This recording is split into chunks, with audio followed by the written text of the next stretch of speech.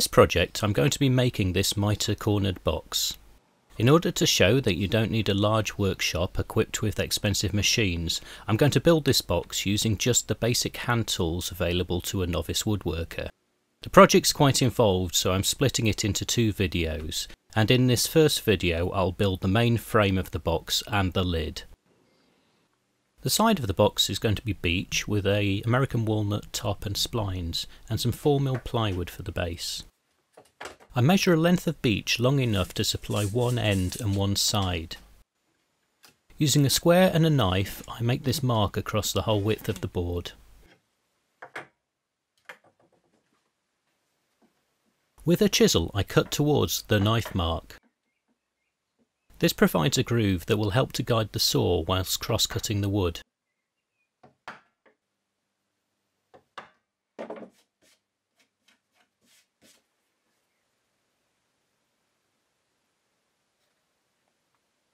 Using the groove as a guide to get started, I cut the board to length using a tenon saw.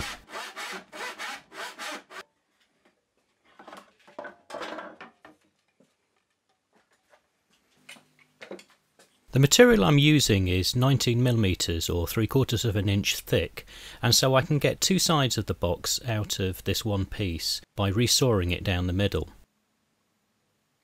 I set my marking gauge so that I can make a mark down the centre of the edge of the board. To check that the marking gauge is set up correctly, I make a mark from one side of the board and then another from the other side.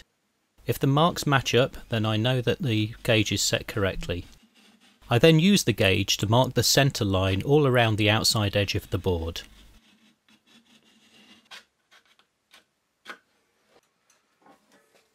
Using a handsaw, I use the centre line as a guide to saw the wood into 2 equal pieces. This process is known as resawing, and usually you do something like this on a bandsaw, but I wanted to prove that it could be done using hand tools only. It's important to get this cut as accurate as possible, so I spend a lot of time making sure that I'm following the lines correctly. I start the cut by working in from one corner.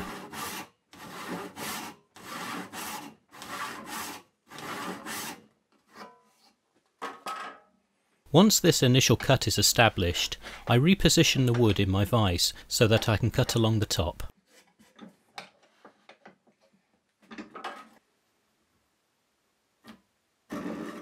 I start the cut at the opposite corner. Once that's established, I drop the back of the saw to line it up with the initial cut and start to saw across the top of the board.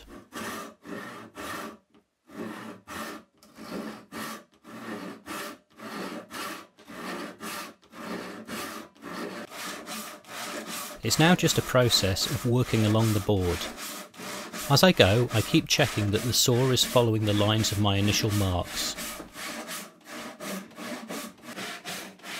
It's easier to follow the guide along the length of the board rather than the end, and so I'll keep repositioning the board within the vise to take advantage of this.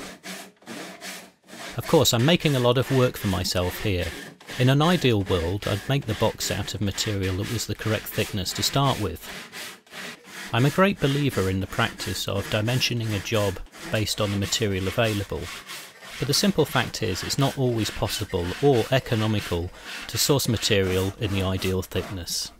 As I get towards the end of the cut, I flip the material over and come in from the other side. I've placed popsicle sticks in the void to act as spacers. This stops the 2 halves of the board being squashed together by the vise and keeps them parallel. And there we go. That was hard work, but worth it. So this process has left a lot of rough and ugly saw marks along the length of the cut, and also, despite my best efforts, the saw did drift away from the mark from time to time. So I need to neaten them up, and I'm going to use this little jig here to do some planing. Using this jig, I butt the work against the edge, and this allows me to plane without the job moving.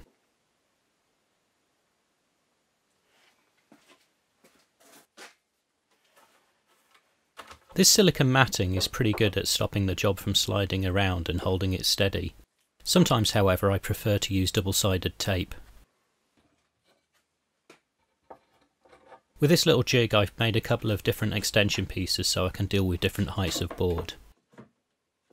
The rail along the edge of the jig clamps in my vise to keep everything steady.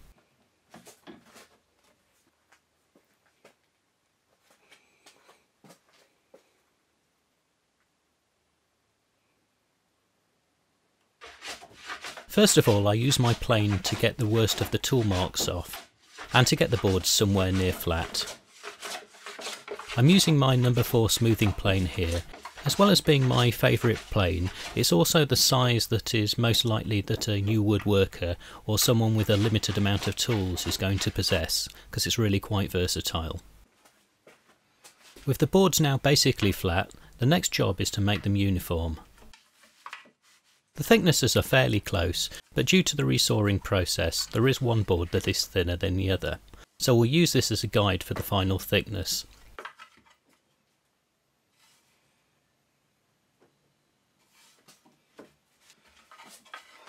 Starting with the thinner of the two boards, I'll mark up any high spots and then use the plane to flatten these.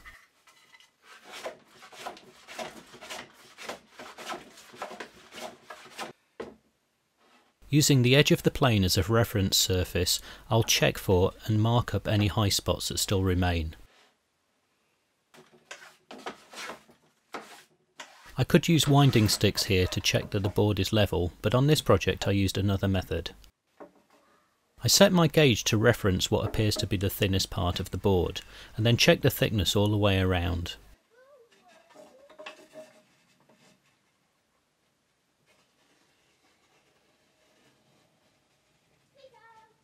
This process allowed me to find a high spot at the top corner of this board, which I can then take out with the plane.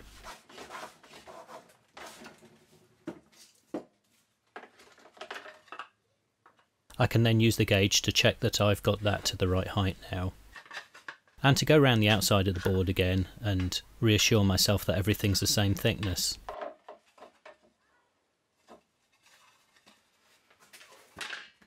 However, the main reason for using the gauge is that I can now transfer that mark onto the slightly wider board that gives me a reference for how thick this needs to end up.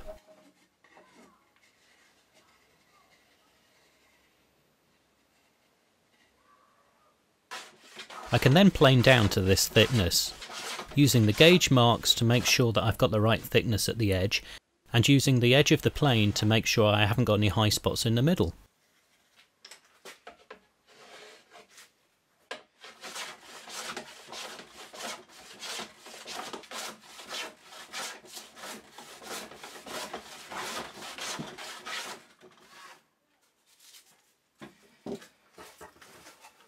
Eventually I get to the point where I'm happy that both boards are the same thickness.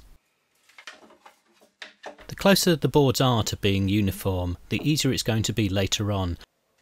It'll be very difficult to get the box completely square if the boards aren't uniform.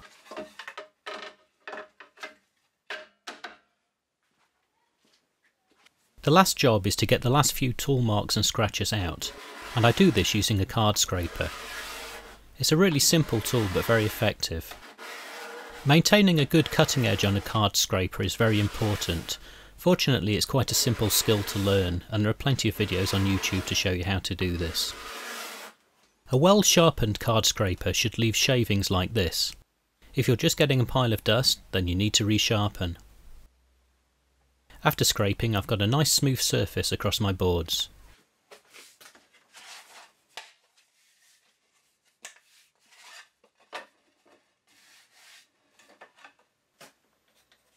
I decide on the orientation of the boards and mark up the bottom edge.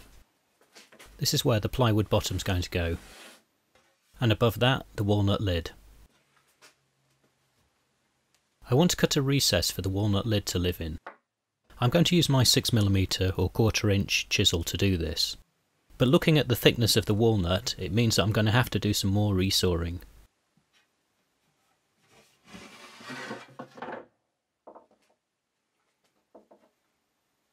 First, however, I'm going to mark and cut the housing in the boards. I'm using my mortise gauge, which is a regular marking gauge except it has two pins that can be adjusted. I set the gap between the two pins to be the same width as the chisel, and then I'll use the chisel again to mark the distance from the gauge to the first pin.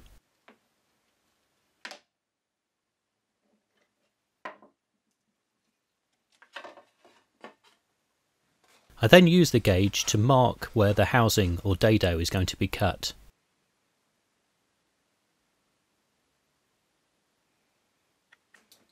I'm going to use my knife and a steel ruler just to make these marks a little deeper.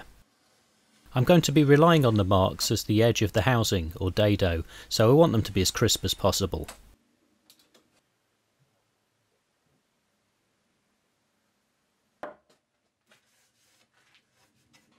I then use my chisel to start removing the waste material. I start at one end and then start chiselling.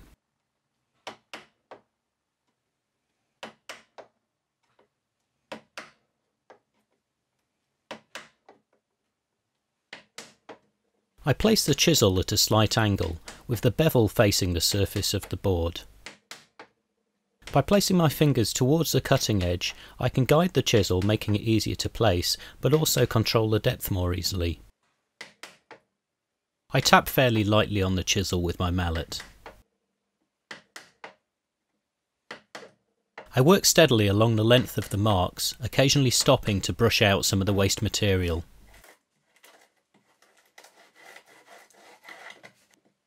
I then work in from the end to remove more material and to flatten the bottom.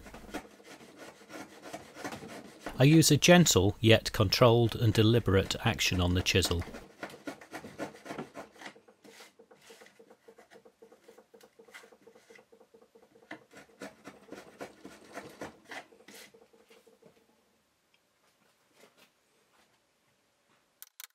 I repeat this process along the entire length of the board.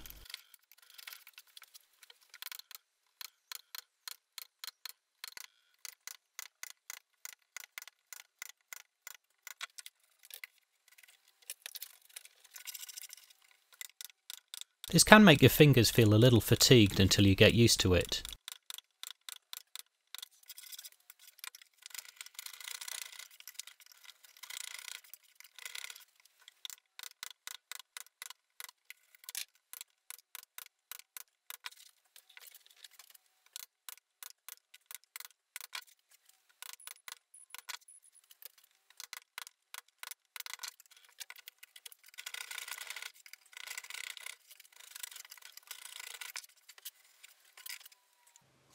I want the housing to be a little bit deeper, so I use my knife and steel ruler to deepen the edges.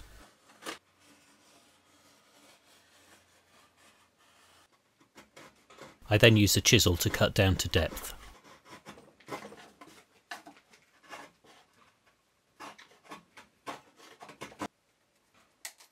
I rotate the board when necessary so that I can work in from the other side.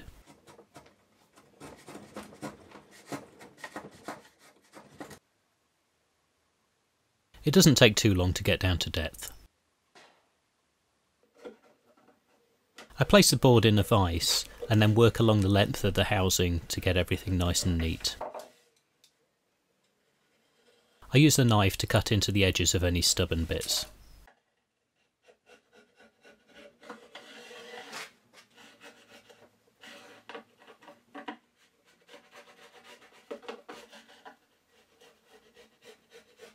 And with a final pass along the length of the board with a chisel, that's pretty much this part of the job complete.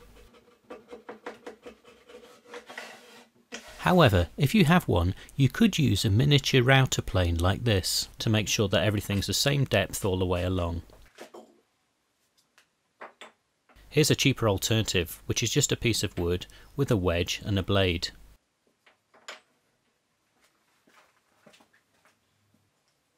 It's not really necessary for this job, but I'll show the principle.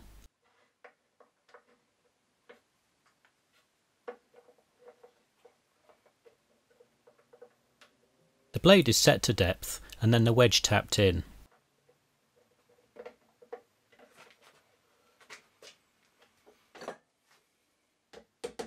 By planing along the length of the housing or dado, we can ensure that it's the same depth all the way across.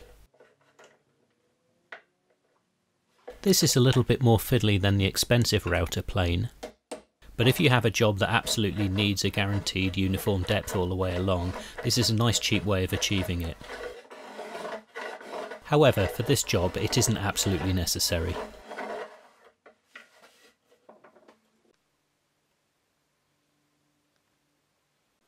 And that's the housing or dado completely cut and ready. Next I want to prepare the bottom edge of the board to receive the plywood base. Rather than cut a housing, I'm just going to cut a recess into the bottom.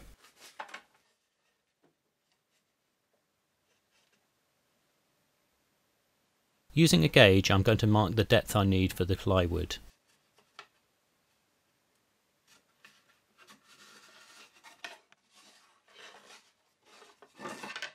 I'm using my mortise gauge here, but it has a single pin on the reverse side, so in this mode it's actually just a normal marking gauge. Having marked up the inside face of the board, I'm now going to make a matching mark along the bottom edge.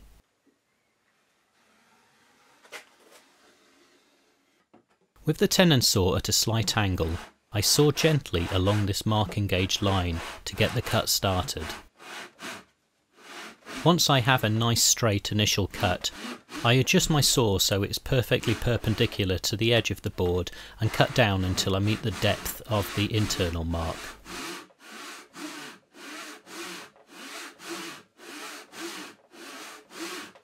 I place my hand on the saw plate and the face of the board in order to help guide.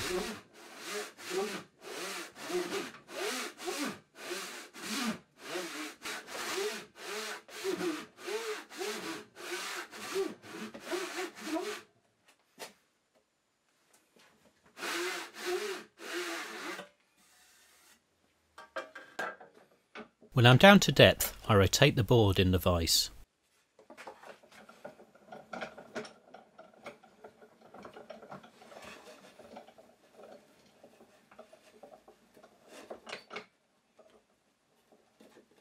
It's important not to over tighten the vise here because it will introduce bowing in the board.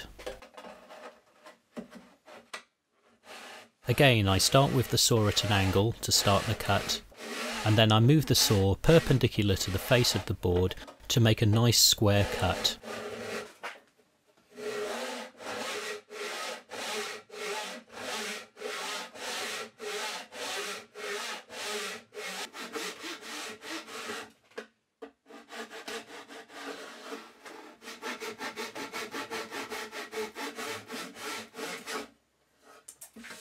And that's that material removed. With the housings for both the lid and the base of the box now cut, I can now cut the boards to length. I'm going to get one side and one end out of each board. I mark this up with a square and knife as before. Chisel in to help guide the saw for the cross cut. And then make the cut to get my side and end pieces.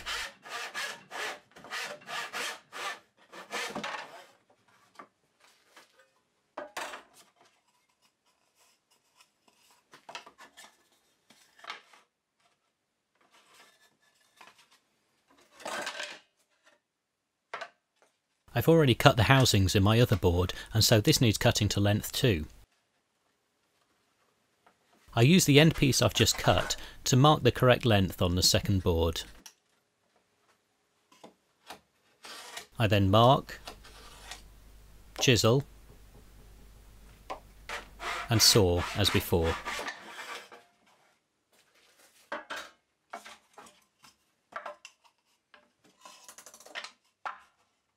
I now have the basic pieces for my box frame, and they'll be arranged something like this. Now these boards currently have square ends, and so we're going to use this jig to cut 45-degree miters along each edge. The jig is essentially a shooting board that angles the plane at 45 degrees. By moving the plane along the guide and feeding the work into it, we cut a 45-degree angle on the edge of the board. On my channel you can find a video that shows how to construct this jig using hand tools only.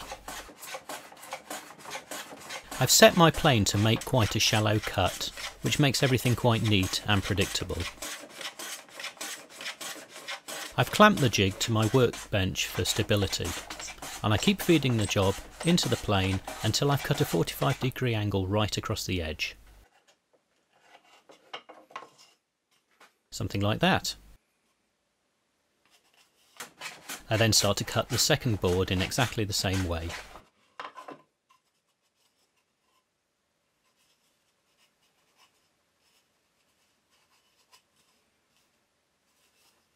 I offer up the two boards to see how they fit together. Because of my preference for using this jig in a right-handed way, there are going to be some times when the plane is pushing up against the edge of the housing. It's possible that the action of the plane could cause this end to tear out, so to avoid this I'm going to put a 45-degree mark in the top of this board and then just remove some of the excess with a chisel.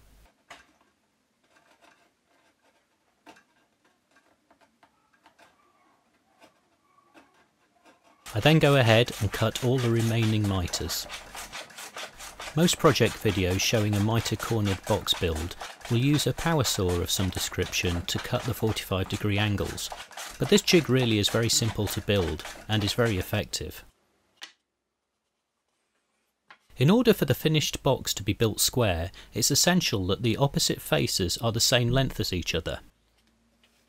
In order to ensure this, I put the opposite sides back to back against each other. I can then mark up any overlap on one board and use the miter jig to slowly sneak upon this and cut it to the exact length.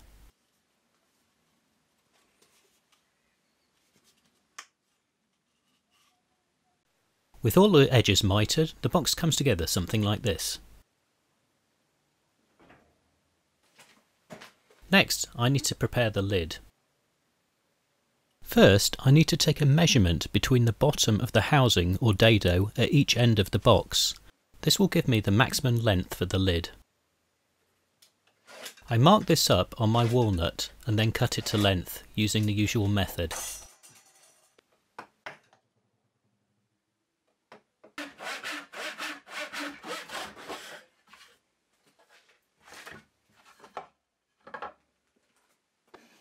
I mark up the edges of the walnut board in the same way as I did with the beech, ready for resawing.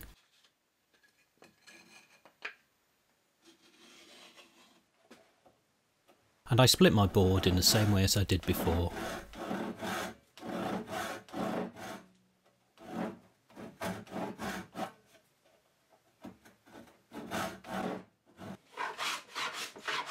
As before, I use the plane to get both boards flat and of uniform thickness. And I finish off with the card scraper to get everything nice and smooth.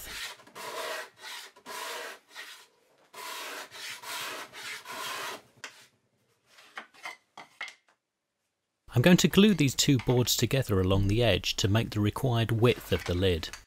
I spend some time reorienting the boards until I find what I think is the most pleasing arrangement of the figure.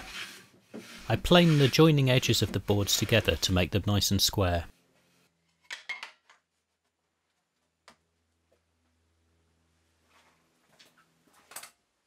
And next I glue the boards together.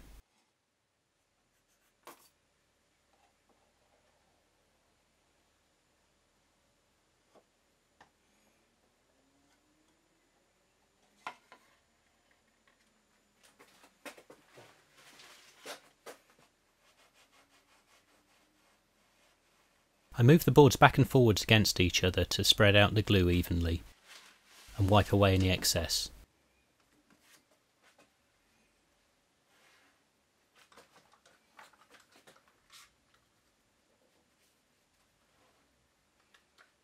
I then clamp the boards together.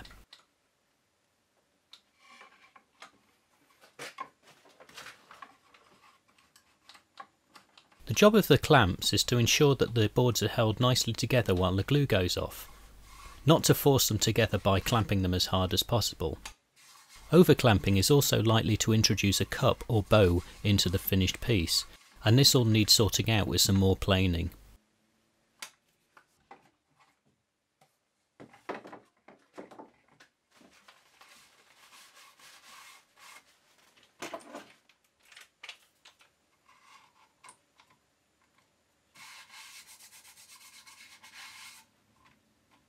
With that nicely held, I'll leave it to dry overnight.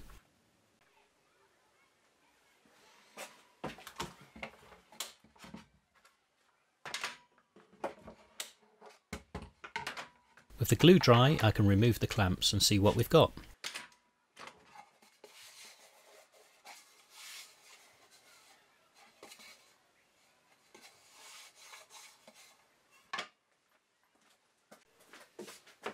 I use a plane to ensure that the board is flat across its entire surface and also to remove any glue marks.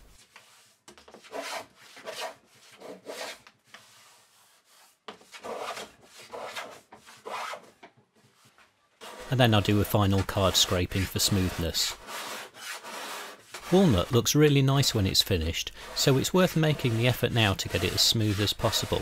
That way it's going to look as good as it possibly can in the finished piece.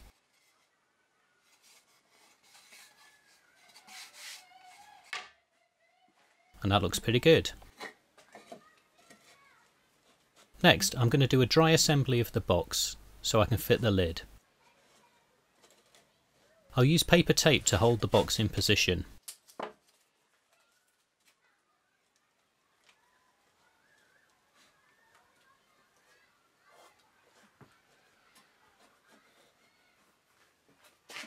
And then I'll check that everything comes together nice and square.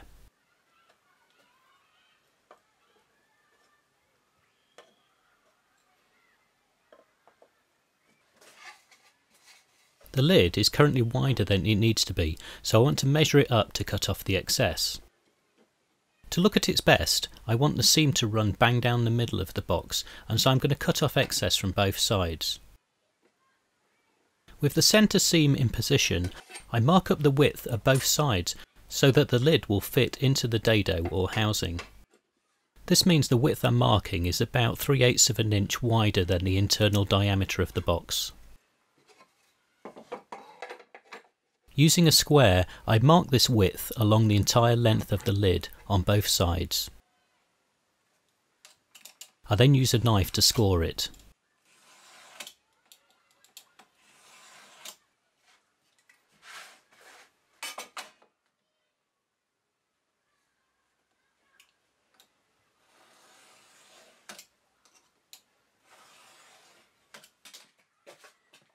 I could use a plane to remove this excess material and get the lid down towards its required width, but I want to use these offcuts later in the project to provide the material for the splines.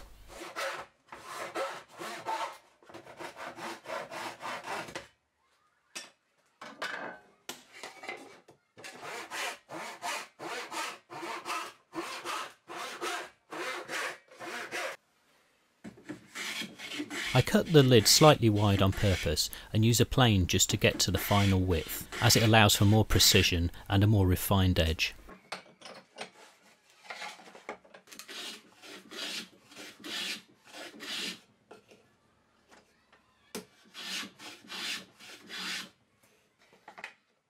I also use the plane to get the lid to its final length.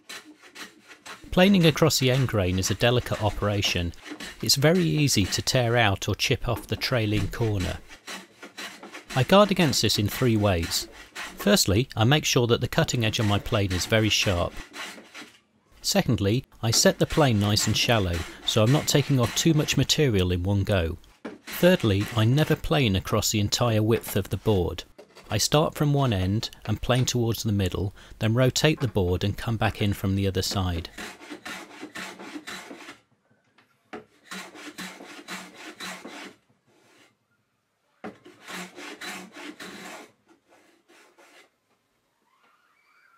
And that's the lid at about the right dimensions.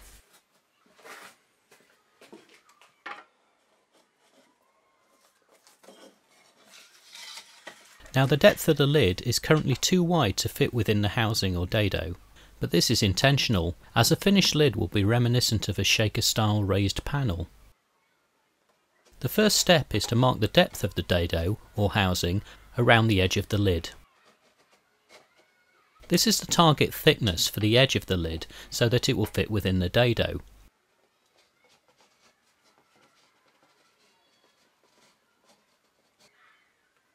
Next, I measure in about 2 cm or 3/4 of an inch from each edge and mark the position.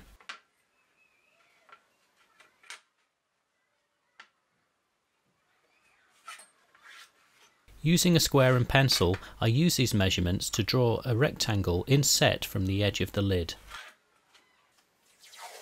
I clamp the lid to the workbench and add an extra bit of paper tape just to stop it rotating. Then, using the plane, I work my way around the edge of the lid. I hold the plane at an angle, and the aim is to put a bevel along the edge of the board. The final thickness of the board along the edge is to be in line with the gauge mark. The angle should then rise up from there towards the pencil line, which is at the existing thickness of the board.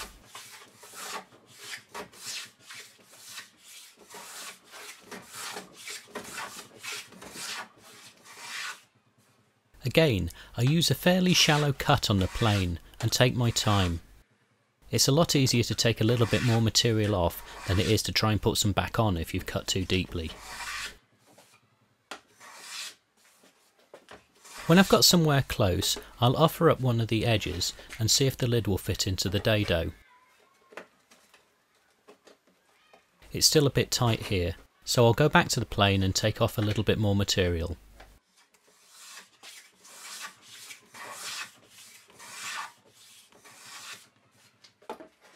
I'll repeat this process until I have a nice fit.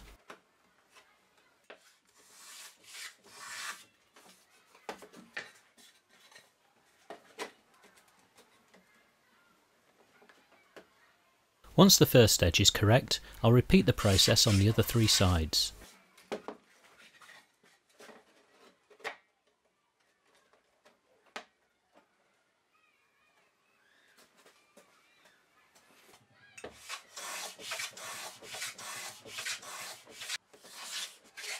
When everything fits, I'll work round the edges again just to make sure that I have a nice corner. Ideally, I'd like a nicely defined line to run from the corner of the lid to the corner of the inset rectangle.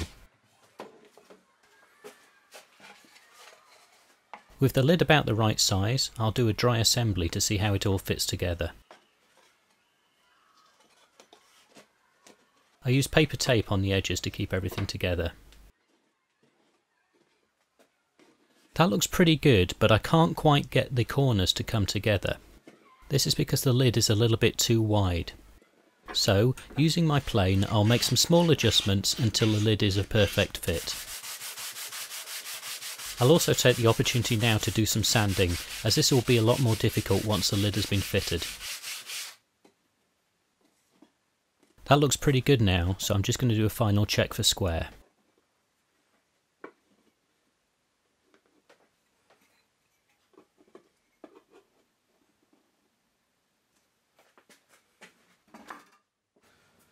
So now it's time to glue up.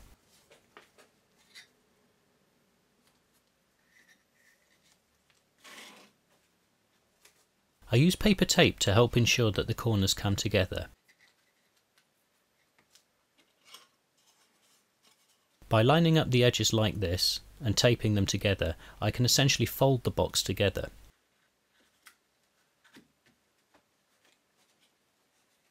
Like so.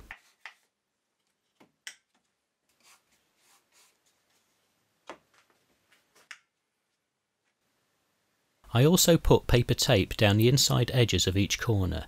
This is to protect against glue squeeze out.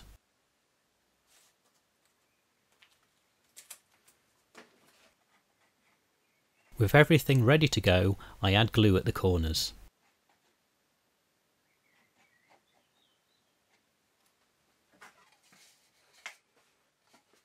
I place the lid in position and then fold the sides of the box in.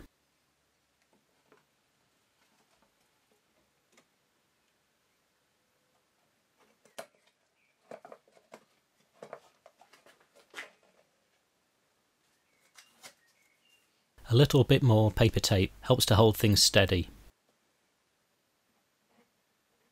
I add glue to the last two corners and then position the last side.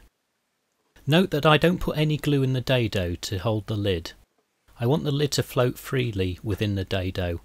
This is to allow for expansion, which is particularly important as I'm using two different types of wood which will have different expansion rates.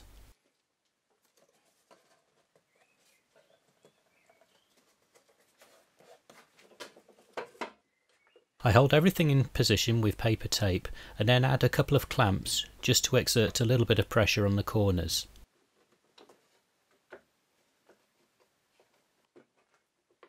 I'll check for square throughout and make small adjustments.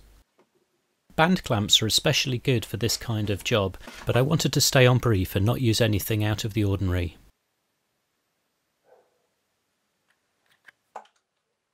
I leave the box to glue up overnight and then remove the clamps and the tape. And that's it for this video. In the second and final video in this project, we'll add the splines, cut off the lid, add the base and do the finishing.